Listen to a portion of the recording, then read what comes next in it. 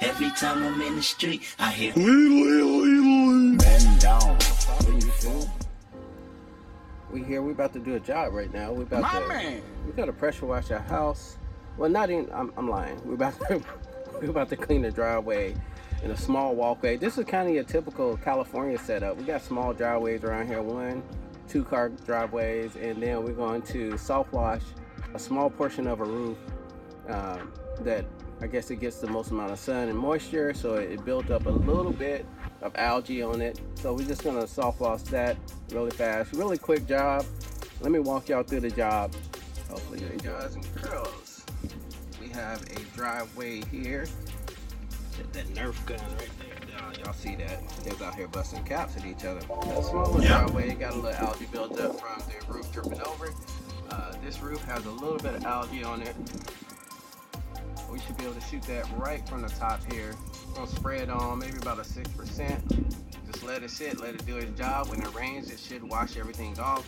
Nothing heavy enough to where I have to get up there and sweep, but you got a little top algae up there. So we'll shoot it right from here with the X-Jet. Get it done. We're gonna do the driveway right here. See the build up. This is new concrete, so we're not really gonna worry about this. We'll rinse it down, but we're not gonna pressure wash it. Nope. We're not gonna pressure wash on new driveway. What we're gonna do all the way up to here, we'll move these trash cans out the way. That is new concrete as well. We'll kind of wet that down, wash it off. Maybe even wash off the trash cans for them. But we're gonna pull this out the way. Then we got this little area here. We'll move the plants. And then we'll wash here. So that is the job today. That's what we will be doing. Hopefully you enjoyed the video. Let's get it popping. Set up. Really simple. We pull this off the truck. Until I get something to put in the truck, I want to get a couple of maybe a small pallets and put some plastic underneath. Y'all know you have chemical leaks, and although this is Lyons, I just want to make sure I protect your investments, man. So why not? Until I do that, I'll pull it off the truck. Is it the most desirable setup? Nope. But you can make it happen. I got my X-Jet, my downstream. Guys, you should be using laundry detergent because it's already balanced for bleach, but you can use this. I'm using just a little small area right here, so give y'all a little blood, blah. Y'all know what the you dumbass. Give y'all a little sud action, give y'all some bubbles. So we're gonna use this Dawn, and it smells delicious. We're gonna use our J-Rod, of course, for the different tips until we switch over to our X-Jet. Chemical graded gloves. Recommend getting some chemical graded gloves. These are like two for $10 on Amazon. And your boy don't like getting super wet, so we got my little boot set up. This is like for fly fishing. Y'all say whatever y'all want to say. This is how I rock. Y'all rock however y'all want to rock. I hate getting my feet wet. He needs some milk. And we got the surface washer. We got my 5-gallon right there for the downstream and the X-Jet. Remember, downstream, we're gonna run straight bleach in here. And I'm gonna use the X-Jet for the concrete as well, because I'm only gonna be using 6% bleach. You can use 6% bleach. The great thing with having the X-Jet is you can make it as strong as you want. We're gonna shoot it straight out, the X-Jet for the roof, which will give us right around a 5% mix. And on the concrete, we're going to put the, let me show y'all. We're gonna put the tip in to shoot right around. Y'all see the different tips in here, the different proportioners there. But you put the right tip in, we can get about, if we go 2 to 1, that gives about a 3% on the concrete. You can go 5 to 1. We'll probably go 5 to 1. 5 to 1, shoot it on the concrete. It's not too bad. And we're not gonna pre-treat it, we're gonna post-treat it. That way we can kill all the algae, make sure it's not coming back. That's the setup. I'm gonna get y'all set up on the stand. Let's get it killed.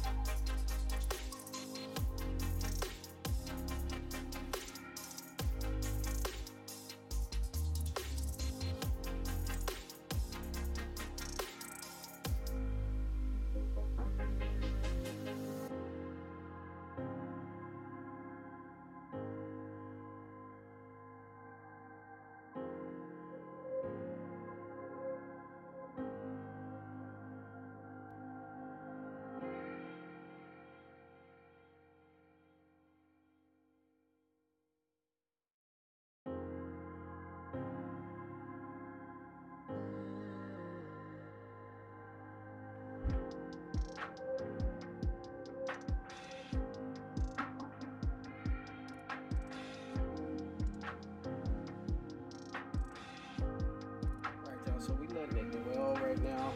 As y'all saw, I didn't clean the lighter part of the concrete. That's new concrete, so we kind of just wash around it. We lay down, it's probably about a 2% mix on the concrete, letting it dwell. Then we're gonna come back and we're gonna cut the edges. I wasn't gonna pre-treat, but I said why not? We're gonna go into pre-treat, see how it comes out with the surface cleaner. And if we got a post-treat, we'll post-treat. Probably end up doing it anyway, just hit it with a light post-treat, maybe like a 1%. But that's where we at. We're gonna let it dwell and then we're gonna come back to it.